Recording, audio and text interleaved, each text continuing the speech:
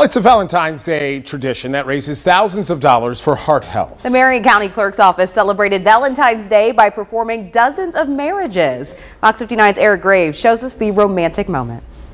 I love you. There's an extra buzz inside the Marion County Clerk's Office. Today, we marry people. For the first time as husband and wife, Jonathan and Delaney Knuckles will kiss the bride. About 50 couples signed up to get married by a county judge on Valentine's Day. That's not counting those who made a last-minute decision. I didn't realize how many walk-ins we would have.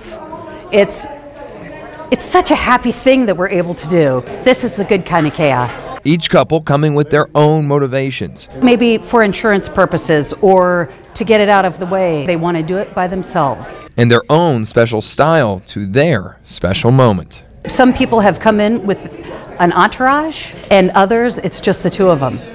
It's how the couple wants to do it. Each couple made a donation to the American Heart Association, supporting the Go Red for Women campaign. It's a clerk's office tradition that ran for several years and only now is able to start up again after the pandemic.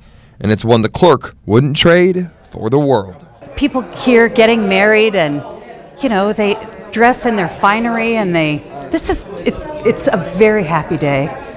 It's an honor to be able to participate. This is the most important day of someone's life, and that they allow us to share it with them, it's pretty special. Happy Valentine's Day, Indianapolis.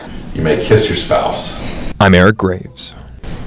Oh, Eric, thank you. Congratulations to those couples, by the way. Yeah. According to the American Heart Association, nearly 45% of women ages 20 and older are living with some form of heart disease. Now, every couple who got married today donated at least $50 to that campaign. Great Love cause. to see it. Yeah. We also love to see this